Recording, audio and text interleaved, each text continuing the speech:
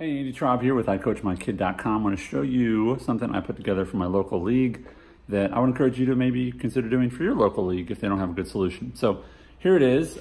This is just a very simple poster board, dry erase board, excuse me. You get it for, 10, 15 bucks.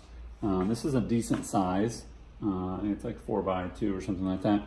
And all I did was take electrical tape, as you can see there, right? And let me first show you on the electrical tape. I didn't use the full width. You see how it's kind of smaller there?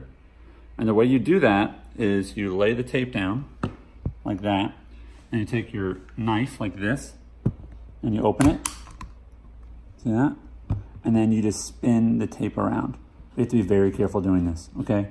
And if you put the tape on a piece of paper, it'll spin easier because you got that glue on the side.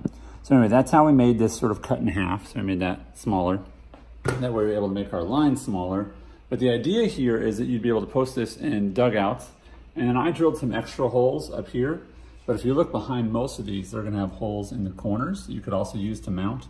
But this is like plastic, so I like to put them up here in the aluminum.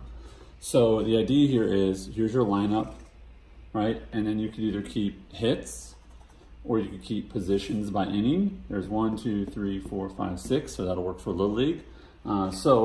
I got a couple of these. And then the other step that I thought was pretty awesome, yes, I just used stuff from my garage. So this is weed whacker line, and I attached a marker to it because that's the number one problem, so you were gonna lose the marker. But check out these markers, you ready? Boom, and then boom. All right, so hopefully, God willing, they remember to put that away. But that way they're not losing the cap, they're not going dry. That's the biggest problem. So I have this to here, and then I'll mount this as well somewhere above it. Make sure you make it long enough so it reaches the full width, but I'll mount that probably up there along with that hole or something like that. So you combine those right there, you've got a great solution for your batting lineups inside your dugouts. So we're gonna try these for the first week and then maybe make some adjustments.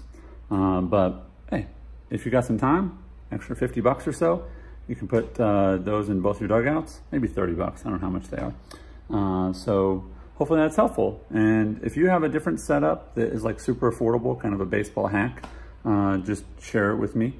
And I'd love to see what you're doing to make your local fields better without spending big bucks. See ya.